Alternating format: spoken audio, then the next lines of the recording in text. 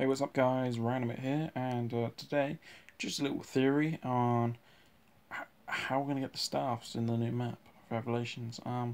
Basically my theory is, and I'm going to do this really quickly, quick as possible, because I am waiting for the map to come out. I can't play it, unfortunately, because I'm on Xbox, but I'll be able to watch streams, and try and make more theories out of it. Right, let's get more to the point.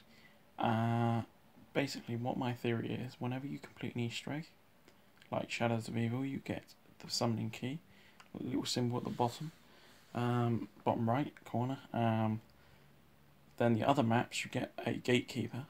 What I feel is going to happen is, when you watch the trailer, you see this little symbol, like little plaque on the wall that has 4 different areas of the map, and then green lights on all 4 of the places, and then in the middle is like a box or something with the staffs poking out of it, basically.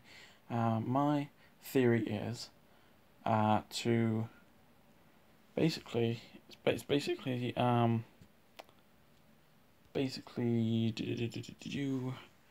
when you go into the map, you can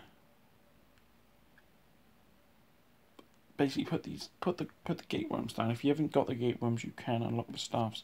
But if you have, you can put down the gateworms, go into the center, put the summoning key down, and it will unlock the staffs.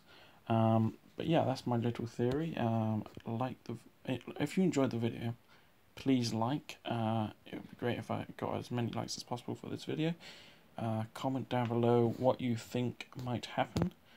If you put down a good comment, good theory that I actually feel like might happen, I might, well, I will give a shout out to your name, and and